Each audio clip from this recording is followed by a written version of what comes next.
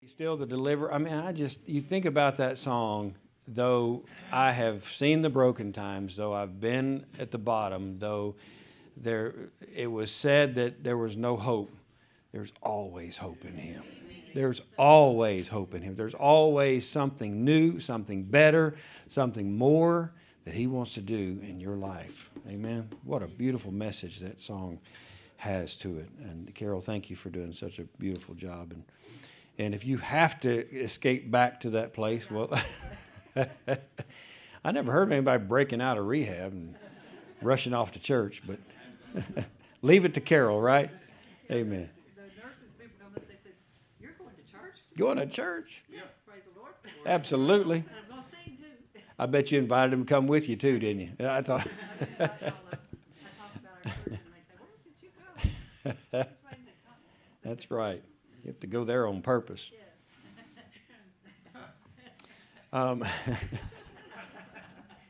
guess there's a couple of ways you could take that, but Carol's brother, Richard, he's been here a couple of times before now and really doesn't need much of an introduction other than we know him, we love him, we appreciate his heart for the Lord, for the gospel, for the truth, the stand that he takes, the work that he does.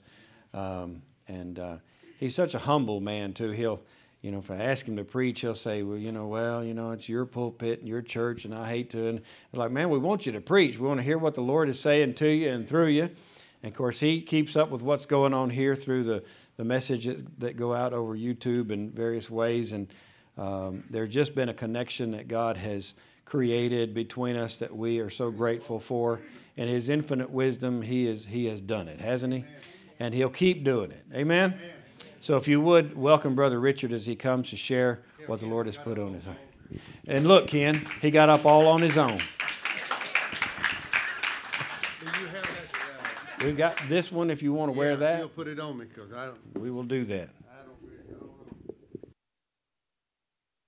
There it is. Amen. Thank you, my brother. Bless you. Yes, sir. Amen. I have a few things to say to the church before we get started, Brother Chet. This church, and I've gone to many churches and I've preached to many prisons and many places, but you're some of the kindest people I ever met. You got something special. You don't need to lose it, because there are a lot of places they don't have this love of God flowing out of them. I want to say thank you, first of all, for all of you that have tended to my sister and her husband. I think Pastor Jerry would be proud of you, Brother Chet, in this church. I know he would. And then you have given your monies and time. And I think it's nothing but right to tell you where your monies are going.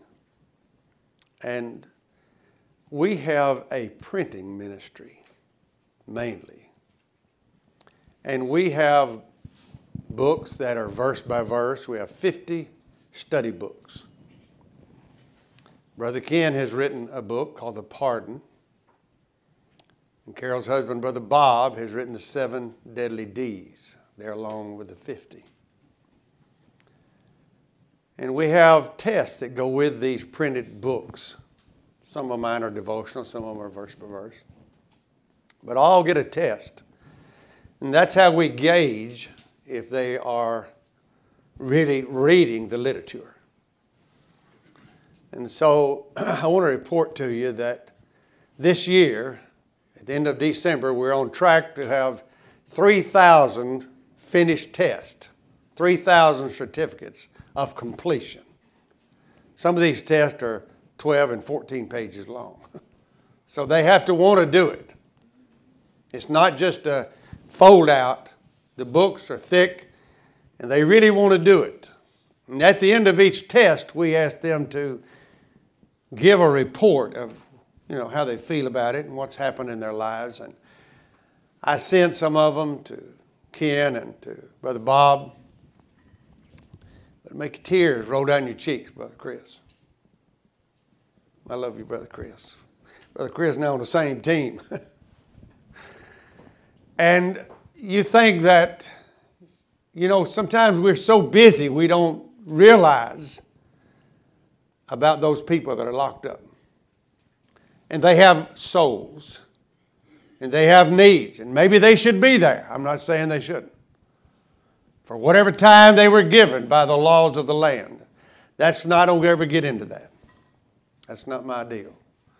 That's a judge's deal. My deal is to uplift the name of Jesus.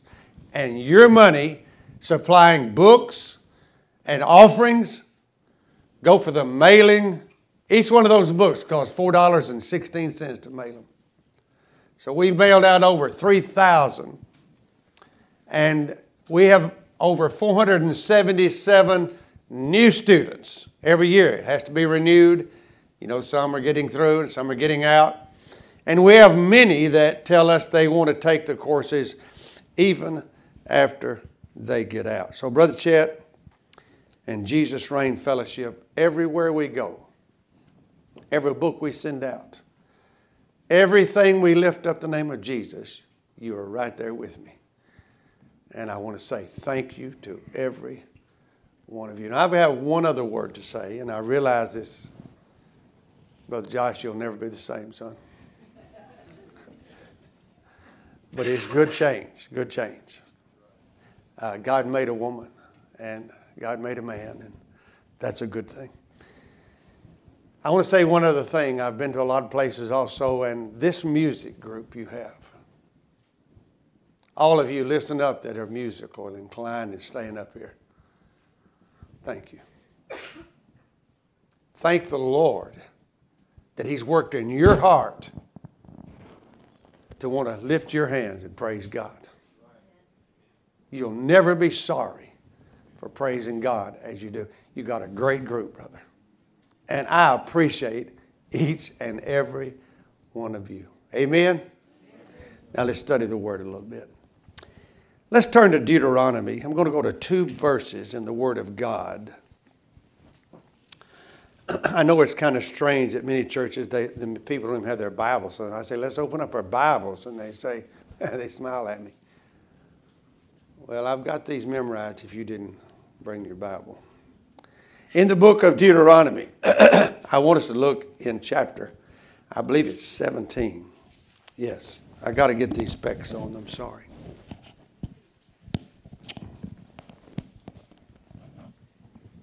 Well, maybe I will and maybe I won't. Mother, I may have to have my other ones. Yeah, well, I'm going to read it anyway. In chapter 17 of Deuteronomy, and verse 6,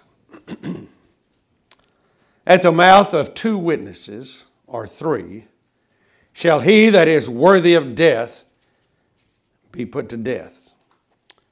But at the mouth of 1 witness he shall not be put to death.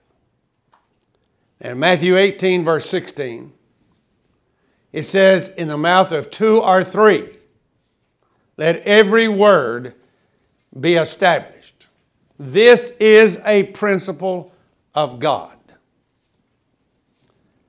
I've titled this message, The Power of 2. The Power of 2. Brother Chet brought a message, those of you that were here, October the 16th. God is waiting on me, if I've got it correct. I listened to your service, or at least to his preaching, every week. Brother Ken sends it to me. And I listen and I'm studying and I'm right there at my computer and I do a lot of work on computers. And that thing I started hearing something and it started pricking my ear.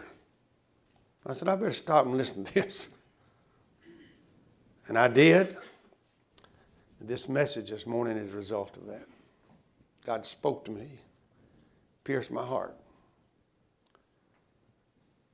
You know, God is the author of all the numeric system.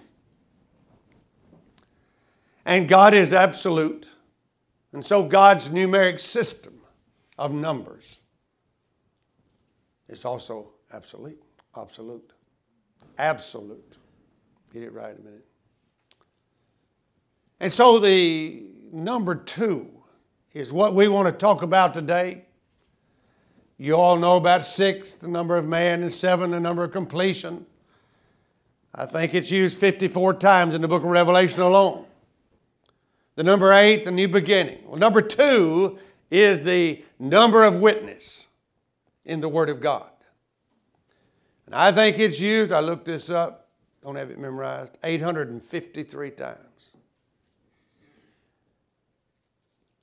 God uses the number 2. In creation, He had the sun and the moon, male and female, action and reaction. In religion, He has the Old Testament, the New Testament. He has the temple, the church. He said where 2 would come to agreement on anything in Matthew 18 and 19, God would give us that. Where 2 or more meet together in His name, He said, I'll be in your midst. So God uses 2. You can look it up sometime. It's interesting. The power of 2. But the question comes, how do I fit in the numeric system of God? How do I fit in the numeric system of God? Now I begin to think about that, and the only way that I feel that we are maybe can understand it is in the body of Christ, the church. The church has 2 parts, and it is the head and the body. Amen? Christ is the head, and we the members are the body, and those that have been baptized by the Spirit of God into the body of Christ, they are His body. 1 Corinthians 12 and verse 12 and 13. And so I begin to think about us being in the house of God. And the Bible says that the house of God is the habitation of God through the Spirit. Ephesians 2:20 and 22. 1 Timothy 3 and 15, I believe, says that the house of God is the church of the living God. And Hebrews said we are the city of the living God. And I thought about what is really the mission and purpose of the house of God, of Jesus Christ. One is do what we did this morning, praise and worship God. Amen. He is due all our praises. And another one is that I believe that on the day of Pentecost, or before it happened, in Acts 1 and 8 he said, and ye shall receive power after the Holy Ghost has come upon you. And ye shall be my witnesses. And I thought about that for a moment. What kind of witness am I in the house of God? As many members, but one body, the unity of the body. What kind of influence am I having in my sphere, in my area where I live, where I work, where I play?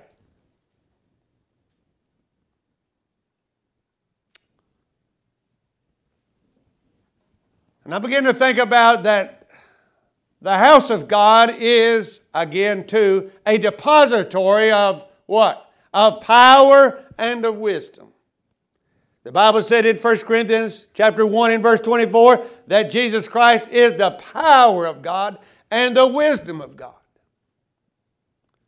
Now I begin to think about, do I really believe that the power of God lives in me?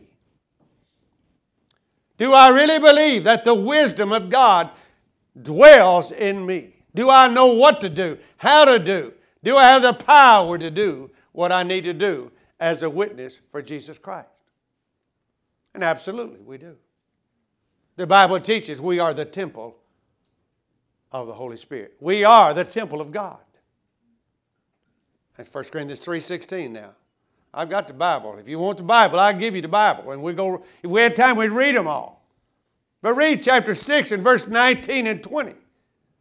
We are the temple of God. So I got to think, the power is there and the wisdom is there to know what to do. Well, why aren't we doing it? You know, the house of God, we are to be warriors, whether you know it or not. Turn with me to 2 Timothy just a moment. I hope I slow down. I may not get through this message, but when I close, if you'll follow me and if you'll stay with me, if God is leading this message, He's going to speak to somebody, in my opinion, my belief. You're going to come to a crossroads in your life before you leave here today. I believe that. That's what He's put on my heart. To try to get that over to you, where you can fully understand what's happening, what are the choices. In 2 Timothy chapter 2, look at verse 3. Thou therefore endure hardness as what? A good soldier of Jesus Christ. Now notice this. No man that warreth entangleth himself with the affairs of this life, that he may please Him who had chosen him to be a soldier. Had you ever considered that you are a soldier of Jesus Christ? Have you ever considered that you've been given a mandate by Christ that you might be able to do for God, to stand for God, to fight for God, and war against even the old man that lives within you? You know, we're not only fighting those enemies of the cross. And by the way, our weapons are what? Not carnal, but they are mighty through God to the pulling down of strongholds. Amen? That's 2 Corinthians chapter 10, verse 3. You need to know the Word of God. I mean, we can have emotional highs and emotional lows. And the reason people of God today seem to be so despondent is because they don't know the foundation that they stand on. I mean, how can you know that I'm supposed to be doing this or that if I don't even know the foundation that I'm supposed to be on? And so we know we're to be witnesses. Amen? That's proven. We know that Paul said we're to be clothed with the armor of God, and he uses the soldier's army of the Roman soldier in Ephesians chapter 6. And so if we are armored up with God, we have the sword of the Spirit, the Word of God. If we've involved ourselves in learning the Word of God and building on that foundation, then we've been given the power to accomplish it. I don't think there's any doubt in it that we have the power. If you're born again, you have the power living within you. Somebody said, well, why worry about it? Let's just go status quo.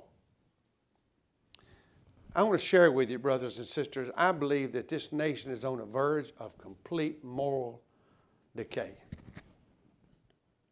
In all the years I've lived, I've never seen, like it is today, that sin is no longer sin. And law and order is just, where is it? Who respects the law and the order of it anymore? I see little clips on the news program at night. Crime is rampant in our major cities and even in lesser cities. They're just going in and knocking old women down at the subway in New York, stomping their face until they're unconscious. They're going into jewelry stores and just robbing and looting and walking out and laughing about it. It seems to me that drugs are even, they're robbing us of the next generation. I deal with it all the time. I see it every day. You just only hear about it maybe, but Chris and I hear about it and see it every day, what it does to a young body, a young lady or a young man. Wrecks their bodies. And I begin to think more and more when I listen to some of them say, they say, who is God? I say, how old are you? Where have you lived? Where have you been, sir? I'm talking about inmates in prison. Well, I was born over here. I'm 21 years old, and I never heard anything about God. Well, the problem to me is the home. The problem is you find it in the churches, in the pulpit, Brother Chet. We have got, I know this is not a fancy message, by the way, but it's what God put on my heart. We that stand behind this desk are obligated to teach the truth of God. We're to lay line upon line and precept upon precept.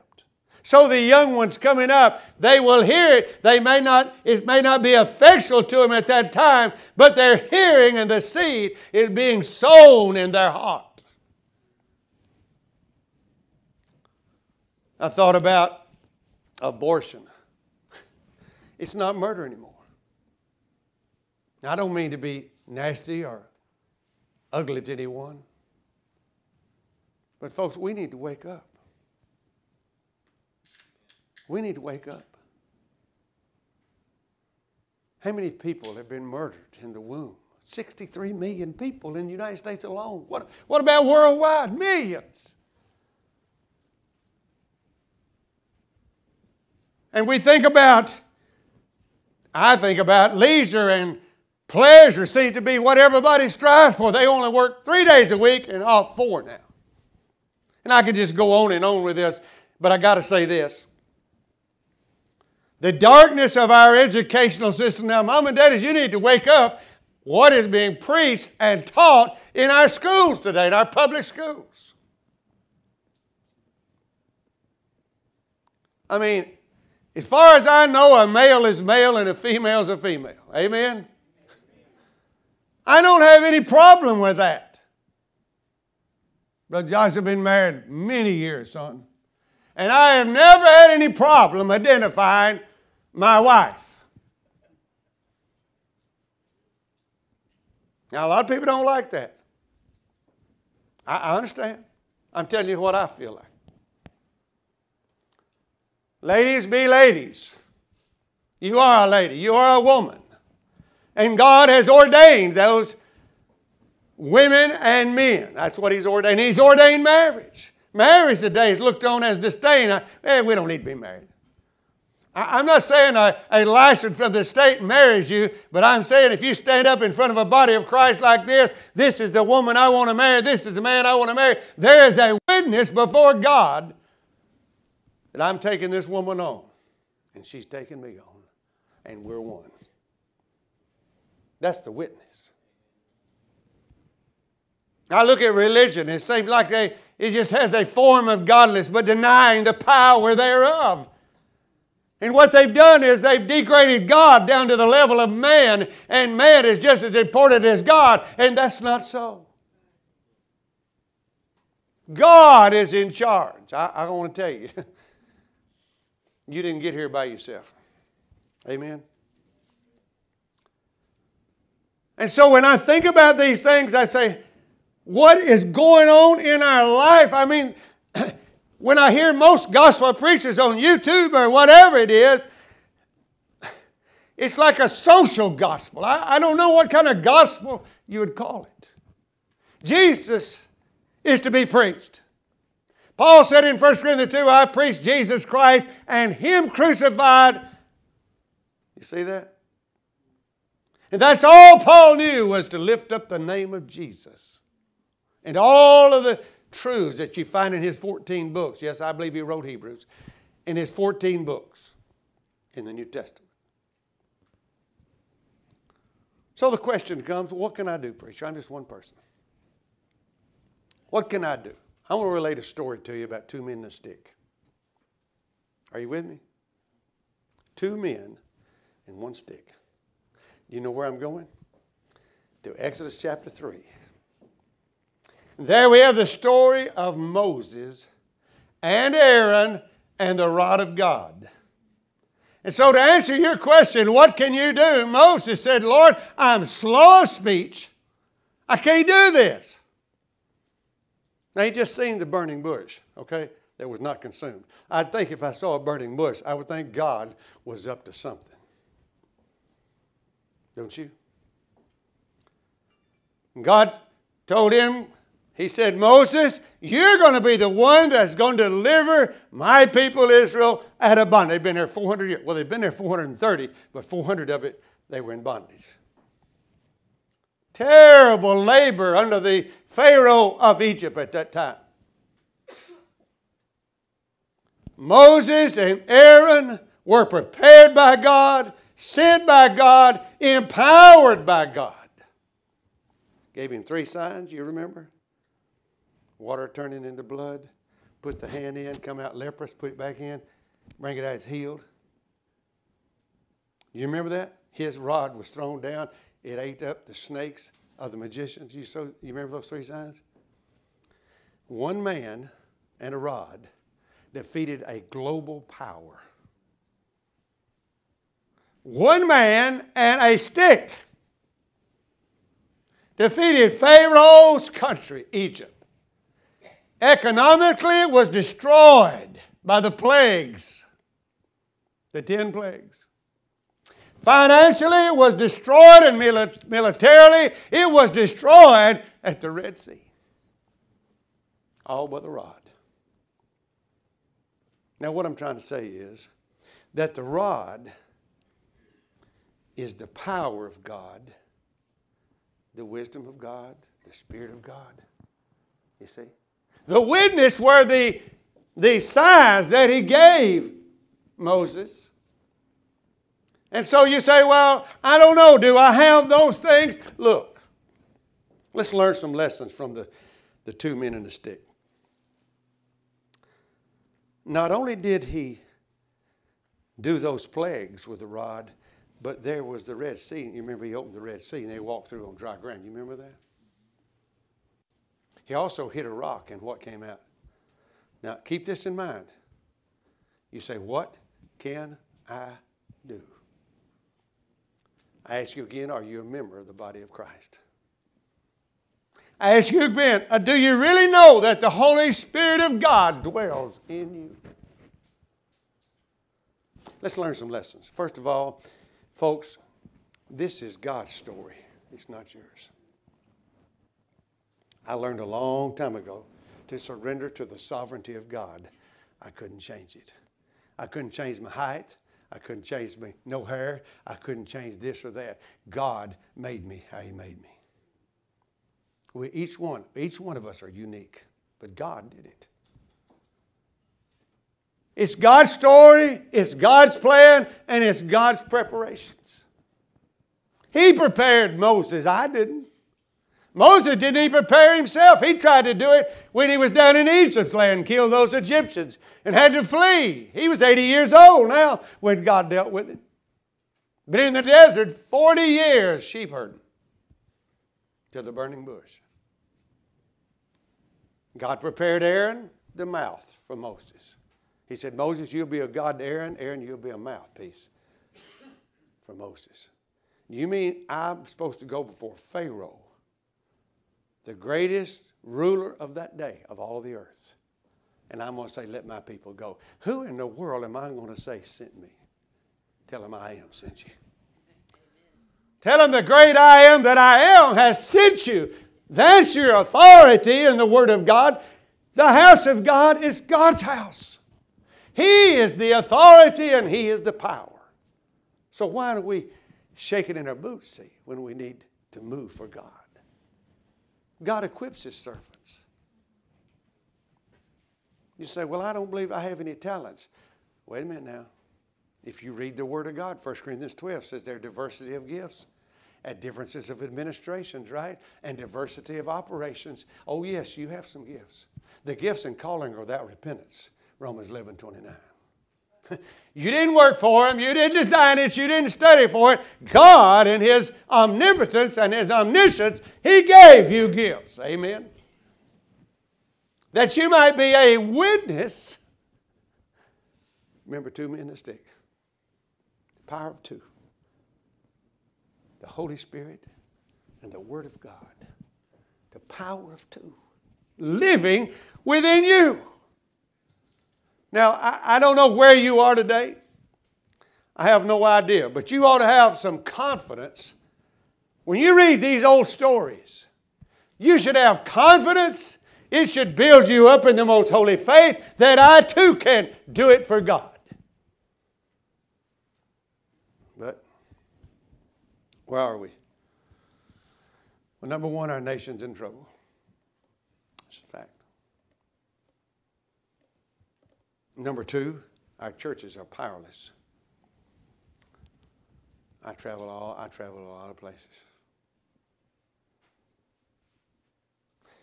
And I don't mean anything against the singers. I loved them. But you know, we can rejoice at that.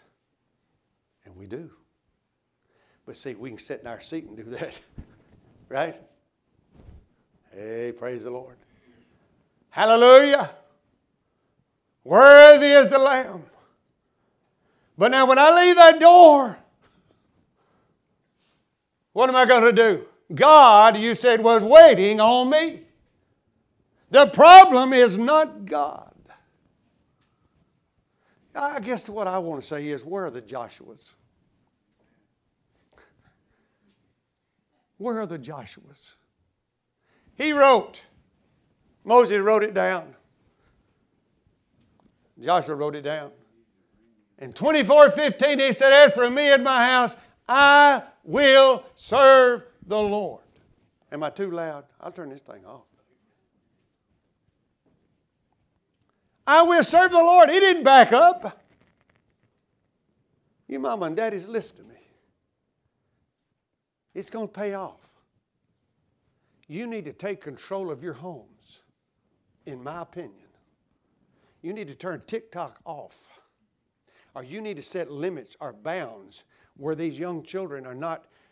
Look, I was watching the news yesterday or the day before,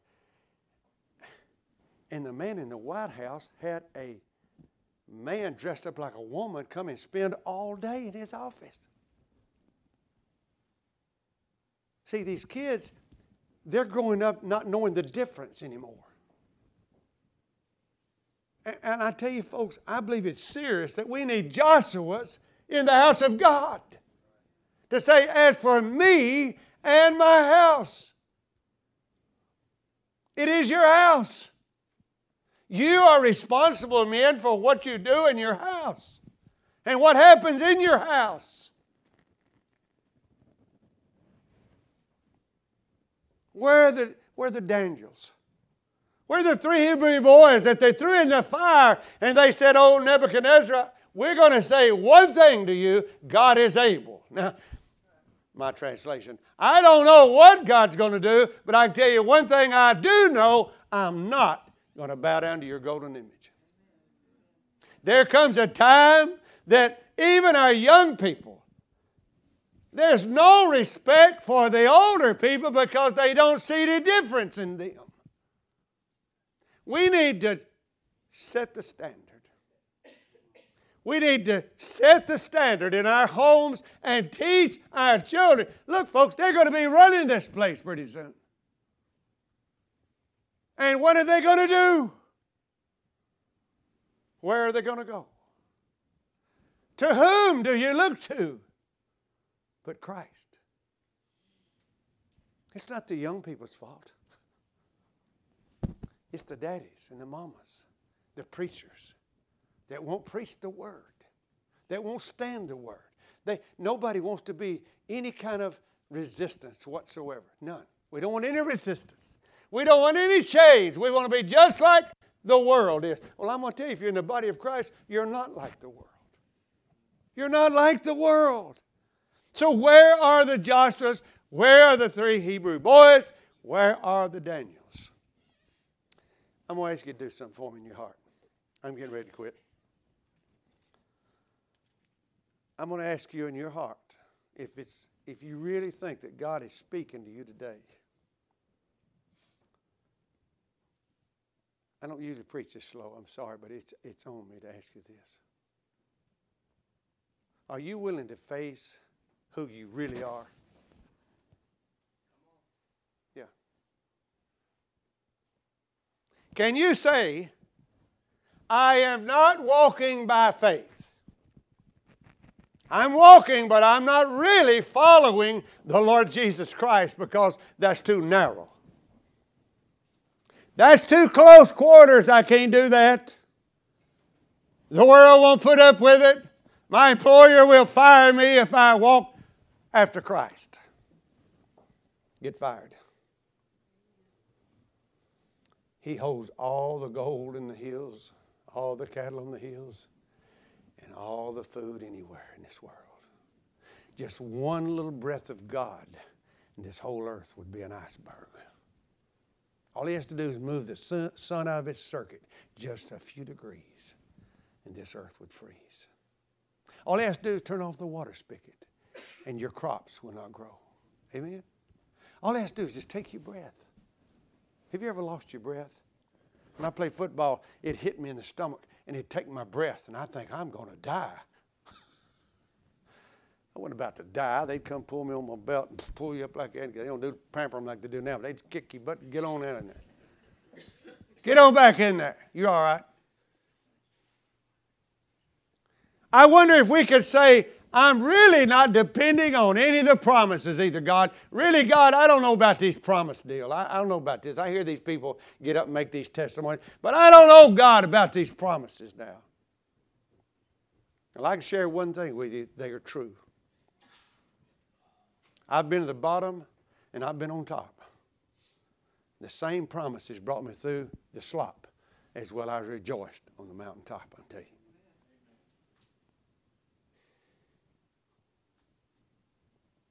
Well, I don't know, preacher. I have never, ever crossed Jordan. I just want to admit to you today and to God, I'm on this side in the wilderness. Do y'all know what I'm talking about? You have read the story of the 40 years of the wilderness journey. Amen? And when it came time to leave, you know who left? Joshua and Caleb. And those 19 years and younger that had been born in that wilderness journey. I really like it over here. Well, let's just see if you do.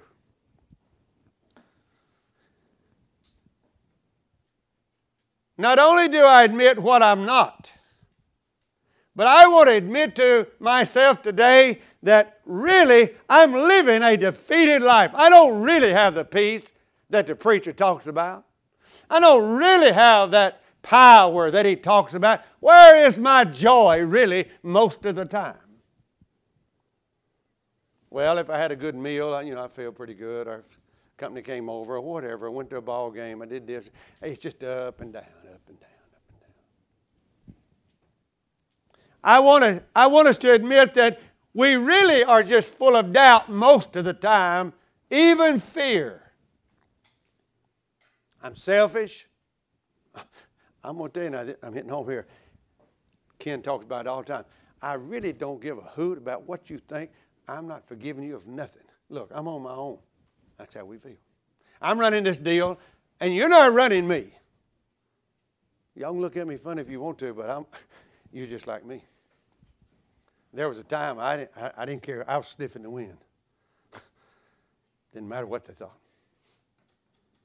But see, that's not the child of God. That's not the love of God permeating you. You follow me? I wonder how many secretly today would make this commitment. You don't have to tell me. I'm nothing. God, I want to follow you. I'm going to commit, God, to follow the Lamb whithersoever he goeth. Wherever he leads, wherever he goes, I'm following him. It doesn't matter about anything else. I'm going to put it behind me. Now, that's a big step. Did you hear me? I'm going to follow the Lamb. I was sitting in a pew when they sang, wherever he leads me, I will go. Some of you may have never heard that old song. It kept pulling in my heartstrings, and I kept saying, God, I can't do that. I can't go. I can't do that. He said, think about the 2 men and 1 stick. Do I live in you? I said, yes, sir, you do. I remember it like it was yesterday. And that call just kept getting greater and greater and greater till finally I succumbed to it. I couldn't help it. God had a plan for my life. God has a plan for your life.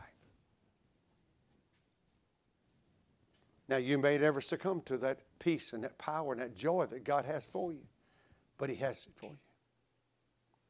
And I'm wondering sometime if we could just say, Lord, I want you to take control of my body and my soul and my spirit. I want you to take all of me. I used to say, I tell you what, God, I'll do some things. I'll tell somebody about Jesus, but that's all I'm going to do. And I'm not going to do that every day. But He wants my body. He wants my soul. He wants my spirit. He wants all of me. But the last thing it really got me was when I said, God, you can rule my house.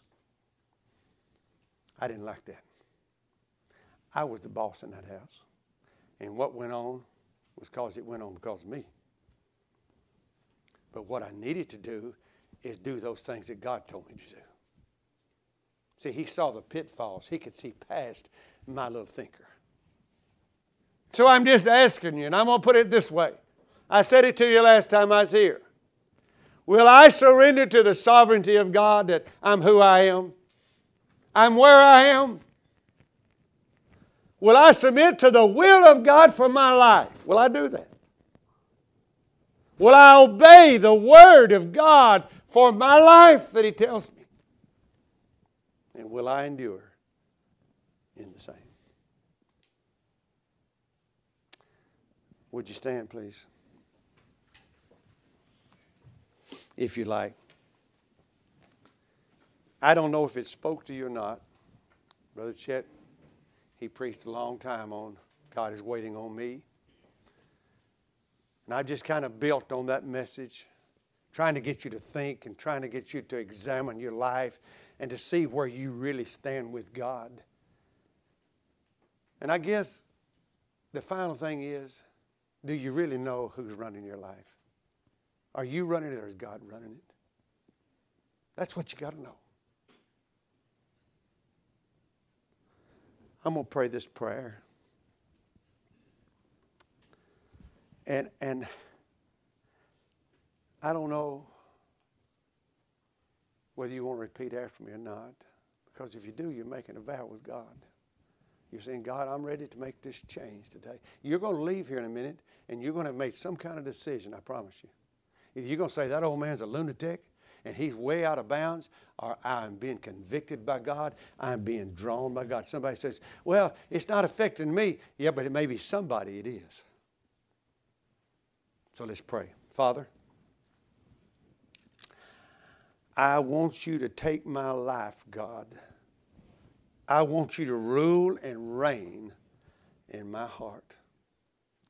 Father, I have sins of the flesh that I've not confessed. And Lord, I'm sorry. And I ask you to forgive me, and you promised you would. Lord, I'm asking you to take my family, to take my children, to take my work, to take my money, to take everything I've got. And may it be used in your hands for the glory and honor of God. Father, I commit today to you that I'm going to follow you and follow your word. Father, I commit today that I'm going to be a good soldier of Jesus Christ. I commit to you today, Father, that I'm not going to turn to the left or to the right. For when I talk, it will be your words. When I walk, it'll be your way. And the things I do, God, will be because that's what you told me to do in the Word. I ask these things in Jesus' name. Amen. Now, I'm going to close with this. I don't know. Yes, sir. I don't know how many made any kind of commitment whatsoever. But listen to me. If you truly made a commitment, I'm talking to you young people too. Start now. Don't let it get on you. Don't let the stripes be on you, please. Those rough edges are hard to file away. Broken pieces are hard to put back together. But I'm telling you, if you made a commitment and you meant it and you were sincere with God today, and when you prayed that prayer, you were saying, God, take complete control of me. Right now, God, I'm going to leave here a different person. Let me share something with you. Your peace and your joy and your power is going to come upon you like you've never experienced before. Do you remember the hour you first believed? Somebody said, what are you talking about? The hour you first the burden rolled away of your sin debt. Oh, I tell you, it got bright. I was a young man, but I was a sinner, saved by the grace of God, and I knew it. I knew a change had come. I mean, I was excited. I mean, I was telling people at the gas pump, and I filled up with a car. They didn't know what in the world I was talking about. I've been changed. Hallelujah, I've been changed. I'm not what I used to be. And they'd look at me and say, have you changed clothes or what? I said, no, in here. I've never been the same. I've made many mistakes. When you made that commitment a moment ago, I promise you, it's going to clear up. The clouds are going to clear away just like that. And you'll be saying, God, where do we go next? You'll go home and you'll tell your wife. You'll tell your children. Gather them around you. No, y'all not too old, sweeties. You just gather them around you and say, honey, look, your daddy's been a mess. I've led you the wrong way. But from this day forward, I'm serving Jesus Christ in this house. It may be too late for some. They say, Daddy, I'm not going that way. See you later. Well, that's just something you're going to have to bear. But you still got little ones coming up. We got a witness. Even in here, all of us, we have witnesses, one to another. We go out on our job, we have a witness. Look, you're getting ready to have a change. Look, which one sings about the chains falling off? Who sings? Look, Travis. Somewhere back in the back, I guess. Look, friend, you talking about chains falling off. You say, I've had this problem. I just can't lick it. I like to look at women. Well, you're normal, I guess, but you can conquer that. Well, I just got a little computer and I look at this stuff on there. I think it's pornography. Yeah, that's what it is. Say it. That's what it is.